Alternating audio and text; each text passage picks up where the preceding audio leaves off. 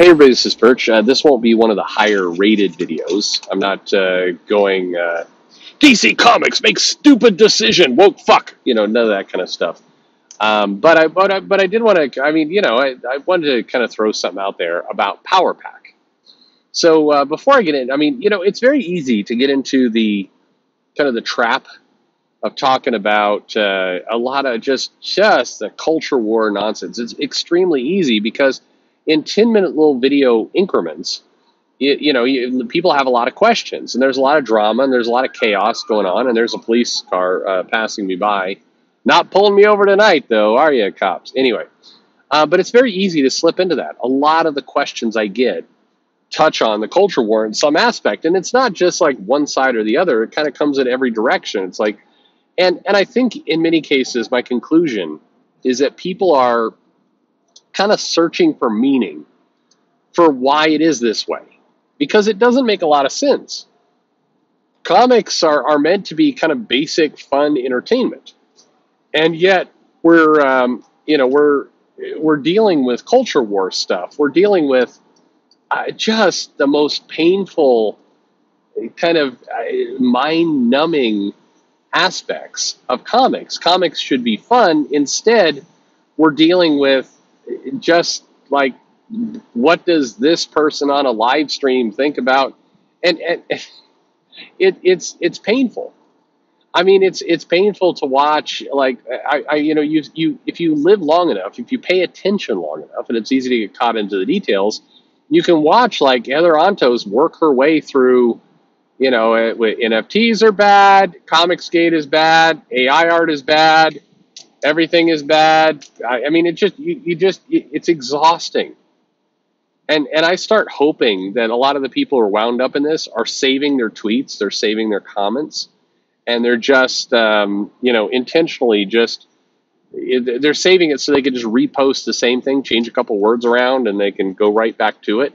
I hope that's what they're doing, because otherwise, what a colossal waste of time. But anyway, that's neither here nor there. I wanted to talk about, again, something that is not, the most popular topic. I'll put it in here, and nobody will really give a shit, but that's okay. And it's Power Pack. So Power Pack, I'm hoping this hits some nostalgic feels for some people. Power Pack was a comic that came out. It was a limited series, I believe, that then transformed into a full series, or Marvel was at least a little bit unsure about it. But it caught. It didn't do massive numbers, but it did much better than you're expecting, because I don't think Marvel was really expecting that a superhero book of kids would matter. But it turned out there was some interesting complexity. There were some aliens involved, and hiding from parents, and there's a whole dynamic to this comic that was both kind of tried and true tropes, and also some pretty interesting kind of different things for comics. And then Power Pack moved from being it was not doing great on the newsstand, but it was selling higher in the direct market. So it shifted its shipping schedule. It went to the Baxter paper, which is a big deal for Marvel at the time. It was just a better format and everything else. But it had really solid art. The crazy part about it is that if you take, and I think John Bogdanove was the artist for quite a bit of it, and there's some other people in there, the art for Power Pack, by and large, was pretty top level, considering it was a book of unknown characters. They did Wolverine guest starred once, I think, and Spider-Man, because Wolverine was guest starring in everything, and so was Spider-Man. But by and large, they had their own adventures, their own little mythology. They didn't rely on kind of gimmicky villains and everything, but it worked. They established a core audience, and the comic went on for quite a while. Eventually, yes, it was canceled, but it lasted far longer than most comics do today, including bigger comics than the Avengers and Spider-Man and other things. It had a nice long run. And it worked because it had a very simple format. And I think that's the secret, or the mystery, that so many people fuck up, is that when they say we're doing a comic that doesn't feature one of the core traditional superheroes, we must also tweak the format of the story. We must also just have them do different things. We got to veer into slice of life. We got to do something else to get people interested, because no way people will be interested in a tried and true superhero format. But this book was, for kids. They argued. They had 4 different powers. The powers were bestowed upon them by kind of aliens. They had to fight this kind of alien invasion that was happening somewhat in secret. And there was this kind of cosmic battleground, cosmic war that was going on. The kids were grappling with the idea that, they kind of want to be heroes, but they're definitely not heroes. And there's like kid dynamics. The interesting part about Power Pack was that it was written in such a way that felt very true, very accurate to a kid experience. If you contrast it to kind of how writers write for kids today, or whatever passes for YA, it was very authentic. The kids felt like kids. The kids were accurate. This comic, if you're keeping track at home, this comic debuted in 1984. Louise Simonson was our writer. Now, she would obviously go on to do bigger and better things and be a legend in her own right. June Brigman was the artist kind of out the gate. And, there's a handful of other artists that came into it. As I said, John Bognov was there for a while. There was a couple other people. But it was cool. Power Pack. Oh, here's another somebody must have gotten in a bad accident because there's fire trucks and police cars going by. Cool. Anyway, it was different.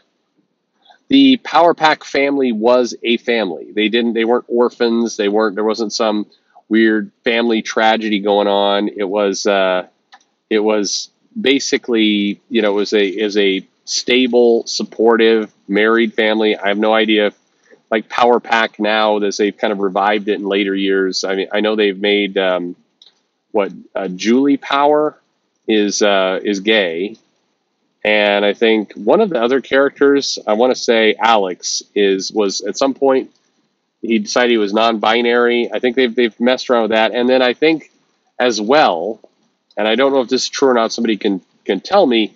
They took the parents. And they made the parents like were divorced or they were going into therapy or whatever. They basically just made this entire family miserable, which fucked up the entire kind of aspect of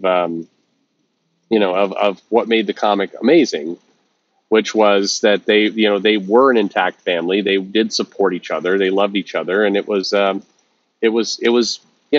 decent, good story. Anyway. They tried to do various things. So Power Pack, again, very popular in the 80s.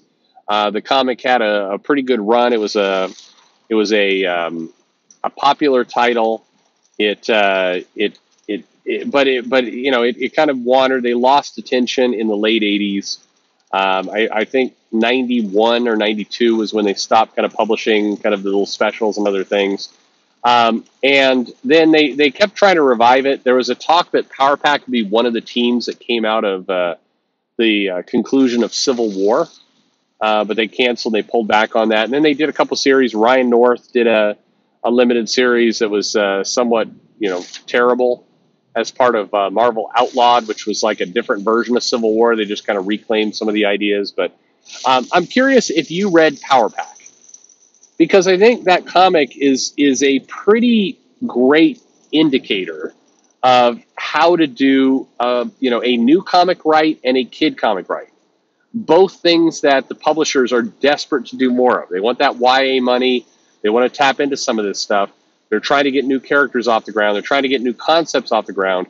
Power Pack, turns out, is really good at doing that. And I think that if you look at the model there, Louise Simonson did an amazing job of brand new characters, powers, doing unique things, trying to just pretty basic concept. And very simple, almost less is more.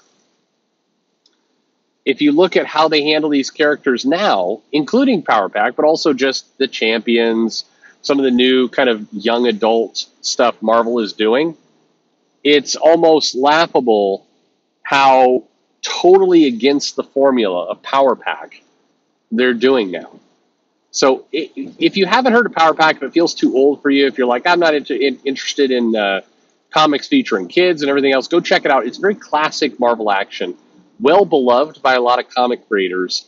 And, you know, it's you'll see something there. If you're a comic creator and you're trying to write that YA book that your Marvel or DC editor wants you to write, go pick up Louise Simonson's Power Pack book and just look at how that thing is structured. Look at how the character dynamic is. It is a super obvious, super easy way for both how to introduce new characters and how to also make them charming, appealing, something that somebody actually wants to read. That's the way it should be. But anyway, let me know if you read Power Pack. Let me know if you agree with me that this is the formula for how to do this model. And it's right there. It's published. You had, I don't remember how, like 50 odd issues, more than that, of a comic that is pretty much your encyclopedia of this is how you do it. Just do it like this. And if more creators and publishers would take this route, I think in many ways, the weird part is I think Power Pack would do better today in 2022 than it did in the 80s, because there is a high interest in young adult. There is kind of this group of comic readers coming off of Dogman. And if you're looking at the Scholastic comics and you're thinking, I'm Marvel, I'm DC, how do I cash in on that? Just do what Power Pack did. Don't do it contemporary. Don't say, I'm going to do that, but with a 2022 twist. No, literally just do the same thing. I mean, hell, if you were completely lazy and stupid about it, grab Power Pack, get an artist to get in there and update the stuff so the art and the look of the characters are not as dated, and just reprint it.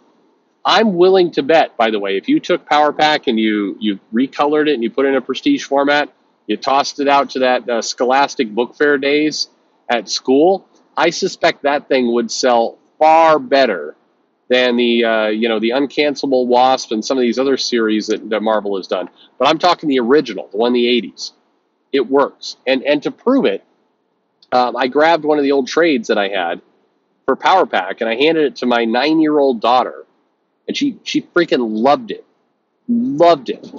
Now, this is a comic from the mid-'80s, and she's loving it, And there was even a couple funny moments. There's like, what is this phone booth thing? I've never seen one of those before.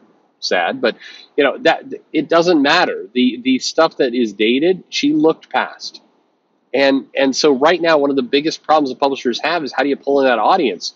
Come on, Marvel, just literally don't reprint it in a fucking omnibus. Reprint it in a way that you could sell it at that Scholastic Book Fair. Toss $6.90. I mean, hell, print it in a tankobon format, that smaller size format.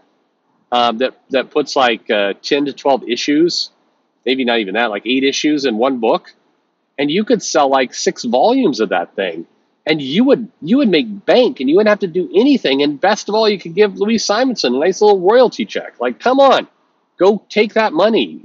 Anyway, let me know if you remember Power Pack, if you remember, and let me know your thoughts on this. Like and subscribe, of course, and thanks for listening.